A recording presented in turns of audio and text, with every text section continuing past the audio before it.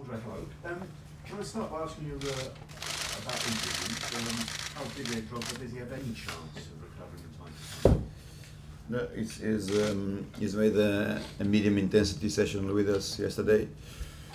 Today high intensity, but I think it will be too soon. It will be too soon to go with him for the Man Utd game. So maybe out. Do you have any other injury concerns? No, not at the moment. Apart from Messi, not at the moment. Ross is coming. He's coming along quite strongly, so he'll join us soon.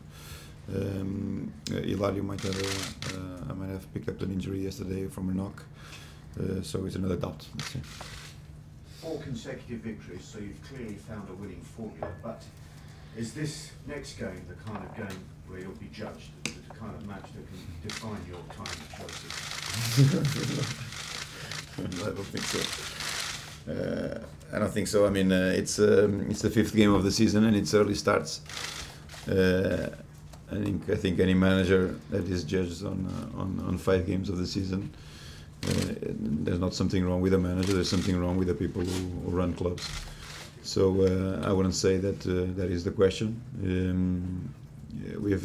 I think we've made a good strong start in the Premiership.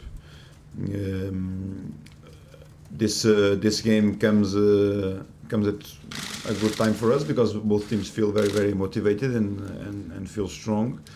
So hopefully this will be enough for the spectacle to be excellent, which I think all of us should hope for. I mean, normally when there is this high expectancy for a game, sometimes things go the other way around, and it's a boring tactical game. Hopefully it won't, because that's not the culture of the Premiership. I think it will be a high intensity game fueled by emotion. Again, early seasons for the Premiership. Anything that comes out from that game won't mean anything. Maybe it'll play to the motivation of the team who wins, or of the team or both teams if they draw. So let's wait and see. I think we are confident coming from a good European start as well. Know that the game it's going to be a big challenge, but hopefully everybody in the club is able to give or was able to give one step further in effort for us to try to get the 3 points at Old Trafford. How do you feel about the challenge of taking on Ferguson? No, I don't think it can't resume to managers facing each other, because I think, in my opinion and on my vision of football, it just doesn't play like that. I think our importance in the game is minimal. It's for the players to feel motivated and for them to enjoy the game and for them to exploit their talent.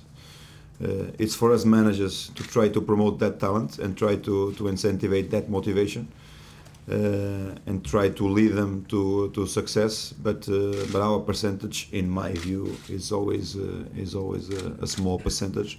And it's for them to be up to the challenge of a game of this nature.